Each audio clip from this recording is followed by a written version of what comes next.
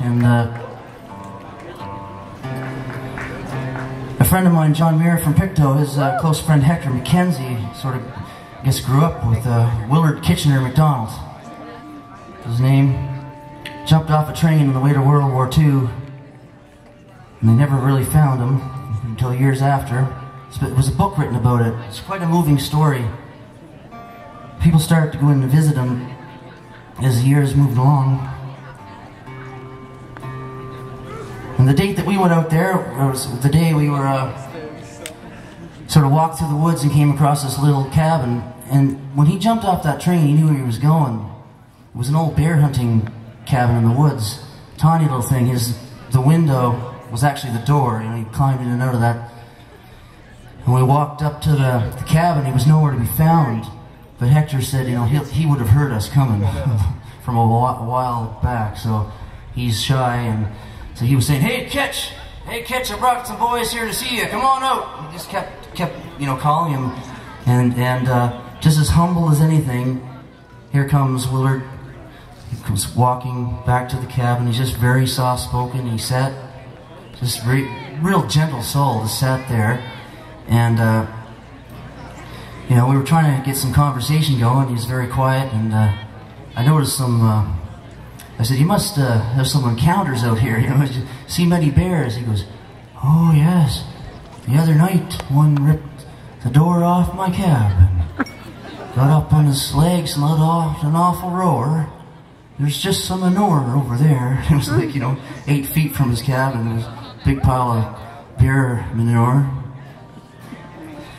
So we played some songs for him, and then he played some for us. And his music was not really what we'd say influenced heavily by Top 40. Let's put it. It was his own. It almost sounded like music from sort of the Middle East or something. And he sang this song where he did all these voices, like the father, the mother, and the baby. And he sang a lot of stuff in falsetto. And just very passionate and telling stories and through these songs. It was a crazy experience. So afterwards, John and I wrote this song for him, but we never finished the chorus. We never finished the chorus until we heard there was a search and rescue team looking for the hermit of Gelly Lake. It was on the news, and I guess he had the flu or he was sick, and his family, with the best intentions, wanted to get him into a hospital. And some of his old friends, like Hector, were saying, if you take him into a hospital, he will die right away. He's never really been exposed to all the things that we have been. And so you best just leave him there. He's more apt to be able to heal himself. He's had worse things than a cold, for sure. But anyway, the search and rescue team was trying to find him, and he was on the run. He was terrified they were going to make him go to the hospital. He just kept running and running and running. When we heard this was happening, we wrote the chorus of the song, and had a request to do it. I hope I can remember it. I tried to remember it earlier. My oldest guy, Judd, he was helping me a little bit. See, they grew up hearing my music, because Sarah used to play it for them when they're going to sleep every night, right from they were kids.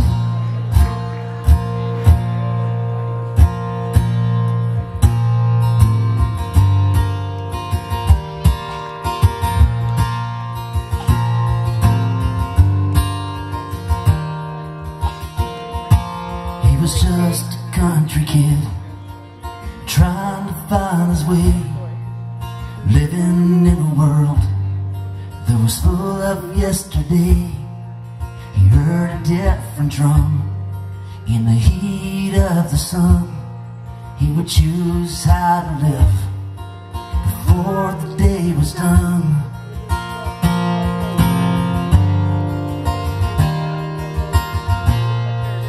Jumping from the train, he was running to be free, to a cabin by the lake that was hidden in the trees, while the others went to war and felt like God leaves for the loss of love.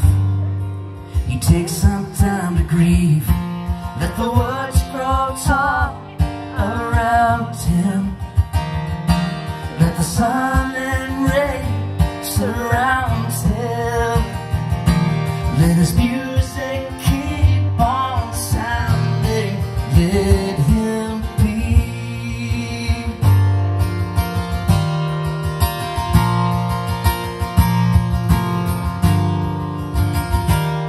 Snow faded in the spring, many times for the king. In his palace of evergreen, he would hide there, never seen. But then one day we found him as a humble old man. They offered him a pension, but he wouldn't take a hand. Let the woods grow tall around him. Let the sun and rain surround him. Let his music keep on sounding. Let him be. Just let him be alone. Walking in the full moon, let him be alone. He's already home. The old cabin's gone. It burned to the ground. They go looking still to find him, but he doesn't make a sound. 60 years of walking down a long road alone. He's earned the right to stay and choose how to go. Let the woods grow tall around him. Let the sun and rain surround him. Let his music keep on sounding. Let him be. His world surrounds him. The sun and rains all around him. His music keeps on sounding. Let him be. Just